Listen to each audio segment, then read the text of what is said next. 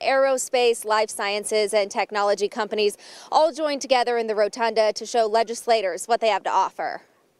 From virtual reality to women's health to unmanned aerial systems, all the companies here are proud of their latest innovations, including Electrify, a local company that has created this personal flying machine to help reduce congestion on the roads. It's currently in the testing phase. You can use aviation to get people out of gridlock.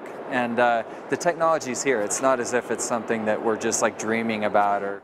The great technology that's out there now here in our state is a lot of it's cutting edge. This event gives people in the community and legislators at the Capitol a chance to see what Utah companies are doing to change the world and what our future could look like. And this is an event that happens every year. And as you can tell, there's lots of cool things to see inside of the rotunda. So it's an event that a lot of people say they look forward to every year. Live in Salt Lake, Lexi Johnson, Fox 13 News, Utah.